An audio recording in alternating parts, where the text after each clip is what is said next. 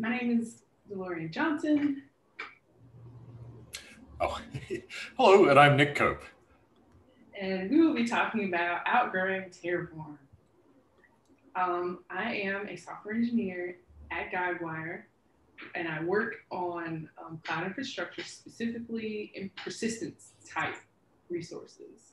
Guidewire is a platform as a service company that caters to the property and casualty insurance industry. And we're currently beginning our migration into Crossplane. So speaking of Crossplane, again, I'm Nick. I'm a software architect, software engineer, working at Upbound on Crossplane. I'm on the Crossplane steering committee, and I've been working on Crossplane since shortly after it was open source, since the founders open sourced it about 2 years ago. Before working on Crossplane, I did a lot of work with Terraform, so I'm a big fan of both. Okay, so Guidewire, but prior to becoming a platform as a service company, we provided on-premise solutions to our customers. Our development process used to involve developing complex software installations at our customers' offices. So the cost and effort of doing so, of installing these Snowflake on-site installations, is not very cost effective. It doesn't scale very well. And it takes a long time to upgrade because the installation will take it's a 2-year process to get, any new features in there. So we decided to make a shift towards the cloud. So given Guidewire's long, extensive history in property and casualty, we were set in a better position to try to unify, try to put our current customers on a platform where the ecosystem can better serve our customers. But to that point, we used Terraform to build our platform. It aided us in our shift by being, basically kind of, just a good intermediate step into managing cloud resources. The implementation itself is similar to JSON, which a lot of developers are already used to. And so we were able to leverage that type of language to manage AWS resources. But as time went by, our platform is, growing and getting large. And now we're maintaining, about 73,000 lines of HCL. So now we're starting to feel some of the limitations of Terraform. We've really used the heck out of it. So one limitation that we've come to encounter is that one thing I forgot to mention was the fact that our infrastructure is basically consisting of 3 layers. We have our account level configuration, which is one module. We have our infrastructure layer, which is another module that is built on the resources that the account level module provisions. And then we have our more customer-facing module, our tenant module, that uses those 2 previous layers to provision resources that the user, our customers, can use to develop and customize our products. So having said that, one limitation is drift. So Terraform defines our resources in a, pretty much in a file. You have your Terraform file and you have your Terraform state. So, and they're stored the Terraform state is stored in a remote bucket, and the Terraform source of truth, what defines defines what resources we need for a given module, is stored in Git. So unfortunately, there's no way for these 2 pieces of information to be constantly and up to date with what is, actually out there. So unfortunately, things happen like auto miner version upgrades, or somebody mistakenly goes in and into the console, into the actual provider console and changes something. There's no way for Terraform to know until somebody comes along and tries to introduce another change. So you have to actively go in and manage and make sure and be aware when you introduce a change, you have to be aware of the plan. And as we mentioned earlier, our whole infrastructure is based on 3 Terraform modules that consist of hundreds of resources and several modules. So let's say you want to change a tag on one resource. If you were to do a Terraform plan or an apply, you have to take into account that there might be drift, and your plan, you have to make sure that your plan is not it's not basically worst case destroying another resource that you don't mean to do. So if your plan says, hey, this resource is going to be destroyed or replaced because somehow this one, field it has an update to something that will basically, it will force Terraform to destroy and replace it because it doesn't match the state. So anyways. So Crossplane approaches managing infrastructure similarly to Terraform in that they both use declarative configuration. But a big difference that Crossplane has is that it is a always-on control plane.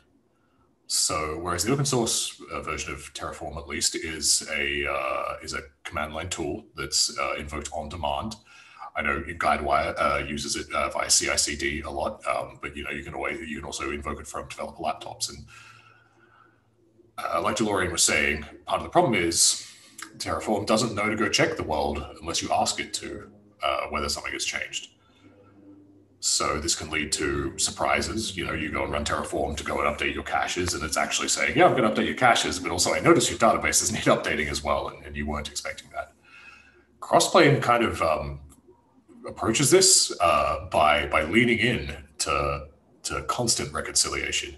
So instead of checking the world whenever someone tells Crossplane, hey, I want to change something, there's sort of 2 levels with Crossplane. First, you tell Crossplane, I want to change something, then Crossplane saves that as its desired state, and then it just sits there forever applying that desired state. So you need to be a little bit brave because it takes away the kind of the check that you get with Terraform, where Terraform's like, hey, I'm going to go change this. Here's what I would change. Is this okay? Crossplane, you say, hey, go change this, and then Crossplane will just always be running every 30 to 60 seconds, correcting any problems it finds in the world. So if, for example, someone goes into your AWS console and changes a database from 20 gig to 30 gig of storage, Crossplane will just change it back to 20 gig if that's what the source of truth is, or if you've trusted Crossplane to manage that infrastructure. So it kind of forces you to buy into Crossplane. You can't really fight Crossplane.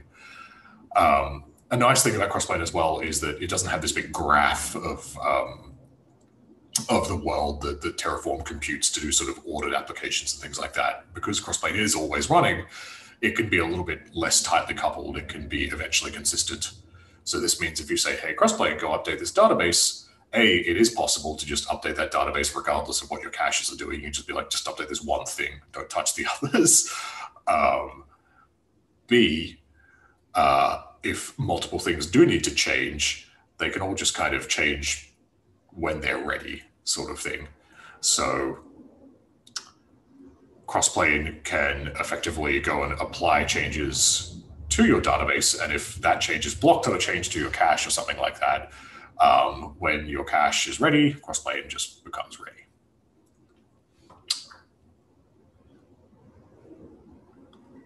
Another limitation that we have experienced is versioning. So again, going back to that, to the beginning, our whole infrastructure revolves around basically 3 Terraform modules. So within those different modules, there are hundreds of resources, again, several modules, and they pretty much all have to be within the same range of the Terraform version and AWS provider version. In our case, I guess the AWS provider version. So if again, if one layer needs to basically be applied, every resource, every module, which is controlled by different teams, especially in the tenant level, they all have to basically be on the same version. So there was actually a case recently where my team wanted to introduce a new Terraform feature. It was it was a new feature in Terraform 13, or 0.13, would allow a count on Terraform modules. So because we were part of a single module, from the perspective of our platform, in order to introduce that module, we had to basically go through every module, talk to pretty much every team that manages any resource, and change their repo to get this one change out there for us. So that was an experience. I mean, the bright side is we got to talk to a lot of people, but the downside is it took a month to introduce this to our platform. So like Terraform, Crossplane uses providers. We have a core of Crossplane that effectively has a package manager that delivers providers, that manages what providers are installed, as well as managing configuration for providers. So the declarative configuration of what you want to be running in the world.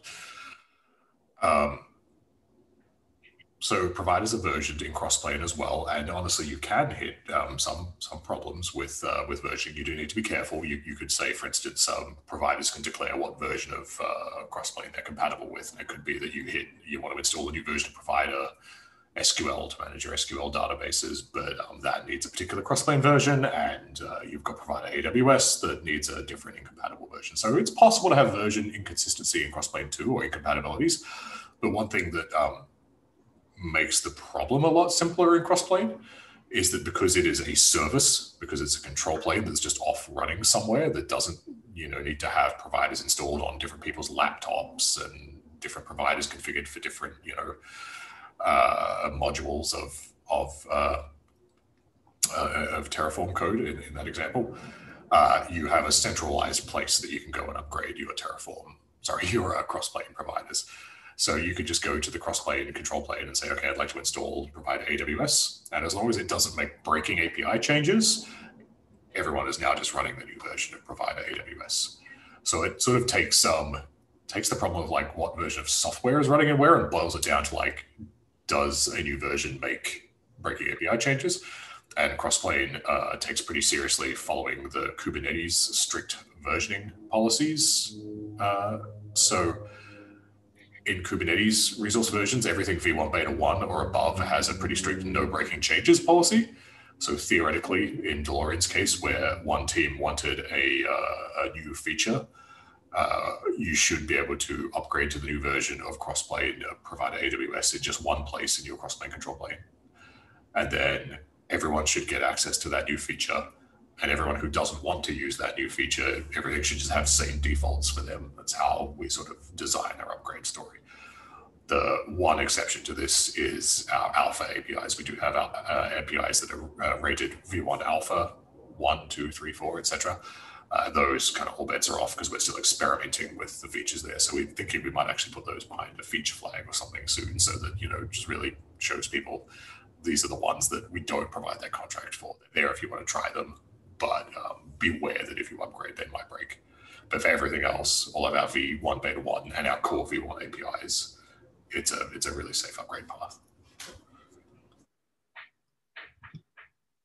Okay. Another access control, another limitation is access control. Again, going back to at the beginning when I said that our infrastructure is 3 different modules, lots of resources, lots of submodules. In those layers, we actually provision IAM roles for the next layer. So for one layer, we have, for the account level layer, we provision the admin IAM roles that will be used in the infrastructure layer, where we provision the resources. And then the next level provides the IAM roles for the tenant level and whatever that level needs to provision whatever resources they have. So it is essentially IAM role food. We rely heavily on AWS to configure resources within our cluster. Terraform has no concept of access control. So we have to basically rely on the cloud provider to, and cloud provider in combination with, clever naming conventions to get what we want down, our walled garden, as one of my colleagues put it, for our developers. So it kind of just undermines self-service, and it's not, a lot of people, so our admins have to be aware of a lot of different things. So if a user wants to do something, they have to go back and refer to us or to ask us for access, instead of having it more of a more natural configuration. So there's a lot of, tribal knowledge amongst the admins, a few teams to get this going. So instead of working on new features to expand the platform, we're having to worry about a lot of special configuration to accomplish access control. So I think the fundamental nice thing about access control in Crossplane, there's some technical details that sort of touch on, but sort of fundamentally, the nice thing is that in Crossplane, access control is framed around your business's concepts, not necessarily your cloud providers, not AWS's concepts. So I think I touched on briefly before that you can deliver these configurations to Crossplane.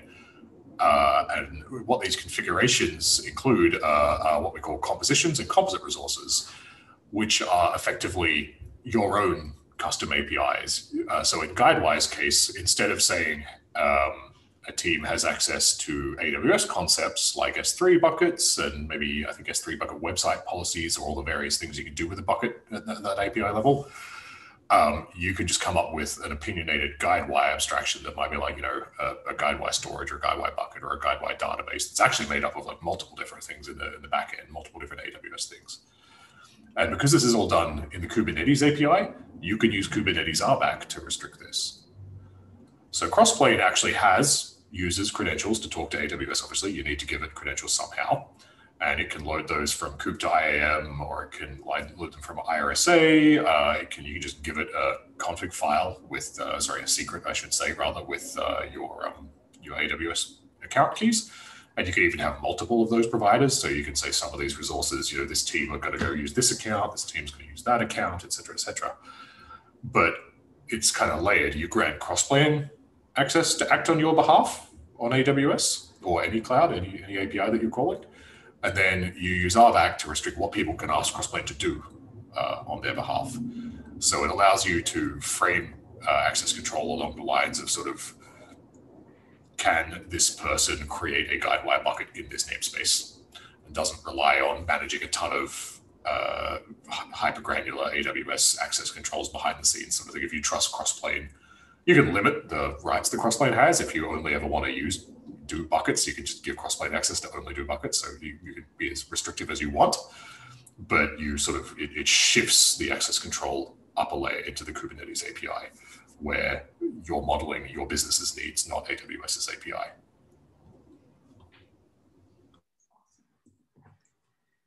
Okay.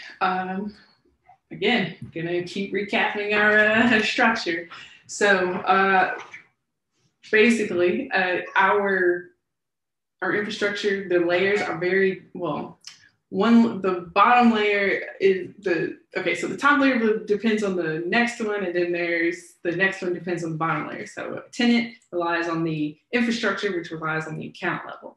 So there's no way within Terraform itself for the tenant level to access what we've already provisioned for the infrastructure. So they're just configured in isolation. So even though the infrastructure level is necessary for the tenant to sit on top of, there's no way to actually access these resources or kind of write configuration where we can dynamically,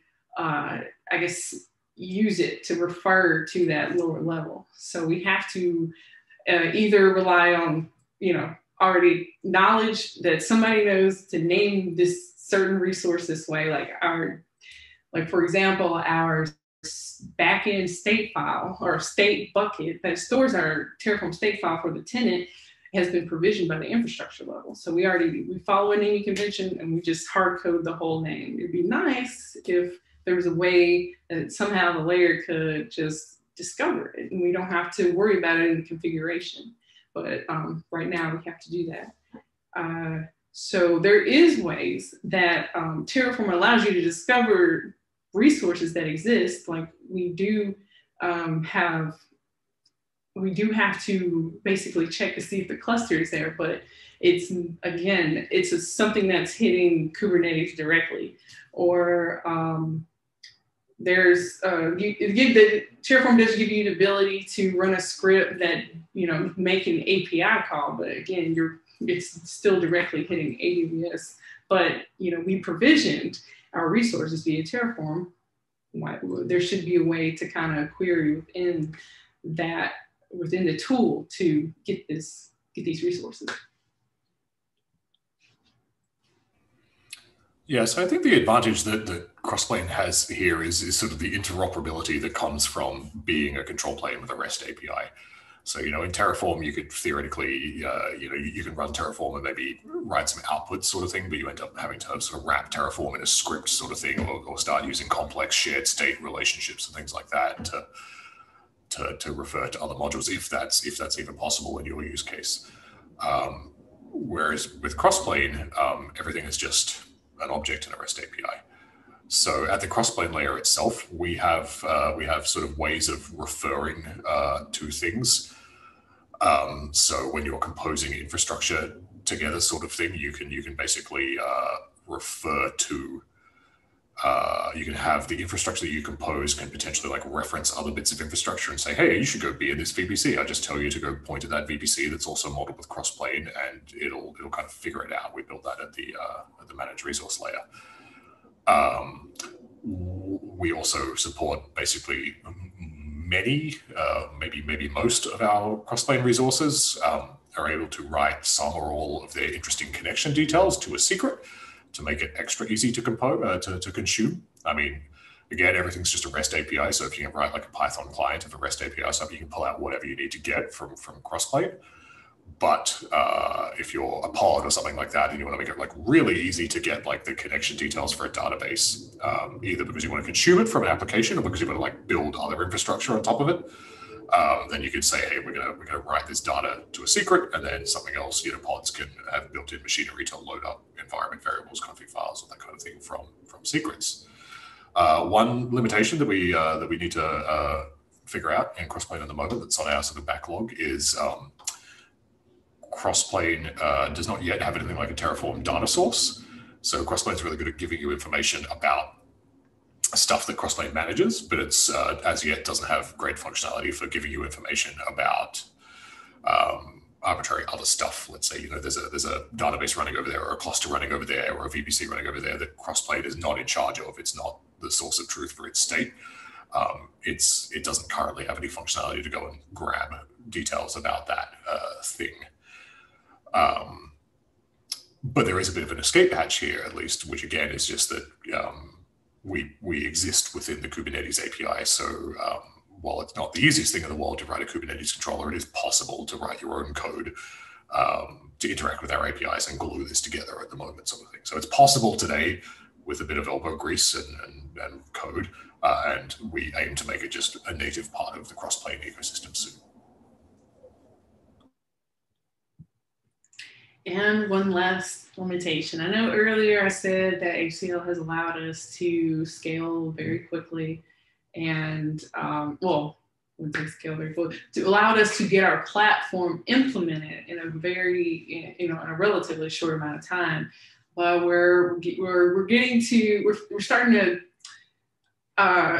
get a little bit more sophisticated with how we manage, and we're starting to understand that we need to work closer with the clusters. So it's just turning into another thing to maintain. Again, our file is in Git, our state is in S3, and then we also currently right now we run our kubectl commands. So wouldn't it be nice if we could just, kind of work a little bit more closer with the cluster, have our Kubernetes resources and be closer to Kubernetes. So so we can be more productive. So we don't have to worry about, again, where things are in a somewhere else that is not in a, just logging in a terminal and just messing around at that part, just using just one interface. So I think the advantage that Crossplane has here is pretty much what Dalorion just touched on. It's tool and consistency, effectively. I think if you're a hypothetical organization that does not either use Terraform or Kubernetes, and you're thinking, hey, I'd like to go manage my cloud infrastructure declaratively, it's probably about the same level of maintenance and burden and learning to go use either Crossplane or Terraform. But increasingly, we're seeing that a lot of people are just using Kubernetes already. They've already bought into Kubernetes for maybe managing their apps. So their developers are getting used to writing deployments for containerized apps, or using something like Argo CD, or just operating down at the kubectl layer. So if they are doing that, and they've the people have already invested in learning and maintaining Kubernetes, it's a smaller shift to sort of add Crossplane as a Kubernetes add-on that uses similar patterns, basically offer that as a platform team to your users, than it is to learn a different DSL for Terraform sort of thing, and keep all the tooling and plumbing running to get Terraform going in your CI/CD system, or all that kind of thing. And even further than just necessarily saying that if you know Kubernetes, Crossplane is easy to pick up. We can sort of lean on the fact that, again, at its heart, Kubernetes is sort of like a really good REST API. So even if you have developers who aren't super familiar with Kubernetes, you could always position it as, hey, you can make these REST API calls to manage your infrastructure. If you're a Python developer or a Java developer or something like that, you can say, hey, there's a really well documented REST API for managing infrastructure, even if you don't want to go learn the intricacies of Kubernetes. So I think just, again, the wonders of APIs goes a long way here, and just tooling consistency, the fact that everyone's kind of using Kubernetes, not everyone, but many people, a lot of people at this conference are using Kubernetes already. Okay, so right now we are taking our first steps to integrating Crossplane into our ecosystem, or I guess migrating onto Crossplane. So right now we're working with, my team in particular, we're working with managing S3 via Crossplane, and another one of our teams is working with ECR, or working with composing both of these resources in Crossplane. Yeah. So anyways, we are hitting we are experiencing the freshness of, this bleeding edge technology, but the Crossplane community has been very responsive and very helpful. Because again, I'm very new to, to Kubernetes and to all this stuff myself, but so maybe sometimes our questions are going to be a little bit obvious to folks that are a little bit more seasoned in the technology. But again, everybody's been nice and helpful, and maybe one day once our team gets a little bit more familiar with Go and everything else, we can contribute back to the community. Yeah, I'll say that speaking as sort of a Crossplane steering committee person and maintainer. One thing I really like about working with the folks at Guidewire as part of the Crossplane community is that they really get the vision of the project, and I think see a lot of the same value that we see in the project. Some people come to Crossplane and they really just want what we think of as like the core drivers. They just want to have raw APIs modeled in Kubernetes. And there's value in and of itself there that is valuable by itself, but Crossplane really sweats the separation of concern. We really think of Crossplane as a tool to build your own APIs as a platform team that you can offer to your internal customers, to the developers you support. And Guidewire from the get-go just sort of saw that and has been looking at it that way. It's really, really nice. Not the only folks in the Crossplane community to see that value by a long shot, but definitely I've been very impressed seeing like Guidewire's internal presentations and things like that that really like get what we're doing. So it's been lovely to work with folks at Guidewire. Okay, and shout out to Jillian Hill and James Dobson for helping us put together this presentation. And thank you for watching. Thanks, folks.